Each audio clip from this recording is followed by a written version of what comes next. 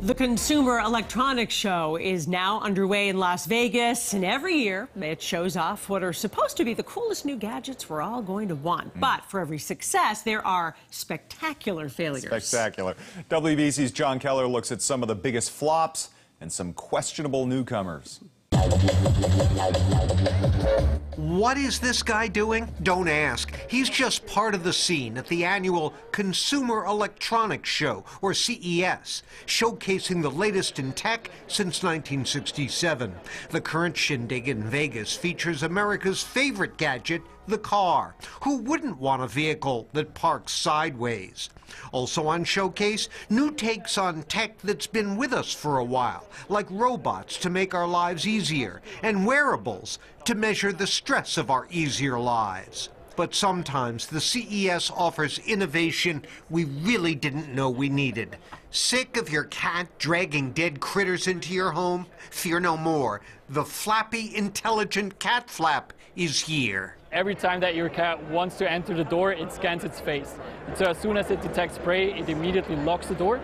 Don't stick a finger in this grill. It cooks at 1,650 degrees because you want that steak or burger right now. Am I right? In about 90 seconds, you'll get the best, most juiciest food you've ever tasted. You won't see past CES sensations like hoverboards or curved TVs at this year's show. Turns out it's no fun watching curved TV, and those hoverboards had a nasty habit of blowing up. It recognizes and also tells you what species it's visiting.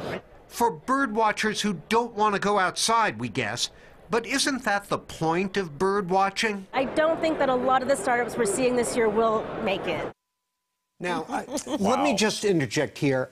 It's never happened before, but I could be wrong. There might be a market for a device that keeps Fluffy from dragging her critter kill in from outside. Into your house. There may be. There may be. Everyone's just trying, and they want that next big thing. Yeah, well, there's a lot of money at stake, no question about it. But just because you can create some new technology, that doesn't mean you should. The Jetsons promised us moving sidewalks, and we're nowhere near that at this point. No, and as a kid who owned a ColecoVision versus an Atari, I sympathize with all the failures at the CES. I want to see a picture of you playing that ColecoVision. Thank you, John. Sure.